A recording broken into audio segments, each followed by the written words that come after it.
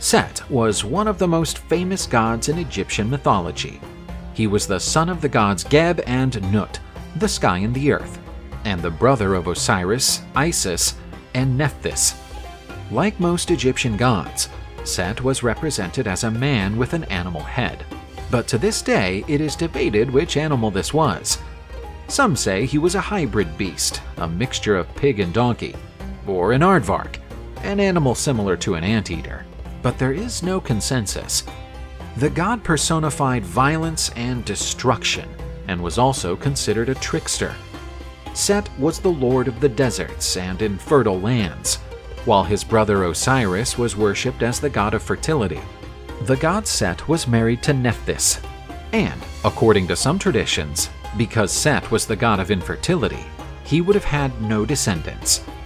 Set was very jealous of his brother and devised a plan to take his throne away from him. The god of destruction murdered his brother and stole his throne. But Osiris had had a descendant named Horus, the falcon god. The latter sought to avenge his father's death and take the throne from the usurper.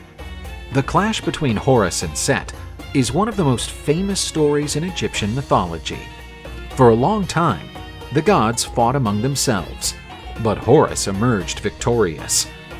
The gods recognized the vast power of Set, which was not to be wasted. Therefore, Set was to sail together with Ra, the sun god, and protect him from the terrible serpent Apophis. When Apophis appeared to attack Ra's boat, Set was poised to defend the world from the eternal night. According to some scholars, Set was considered one of the main gods of Upper Egypt at the early formation of the Egyptian civilization, as opposed to Horus, worshipped in Lower Egypt. But after the unification of Egypt, Set, associated with the northern Semitic invaders, lost much of his prestige. The victory of Horus's followers over the Hyksos who worshipped Set symbolized the victory of the forces that represent order against the agents of chaos and destruction.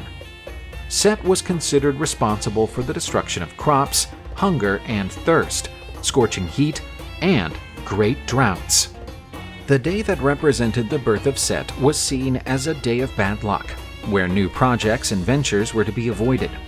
Although defeated and rejected, the great power and influence of Set within the ancient Egyptian religion is undeniable.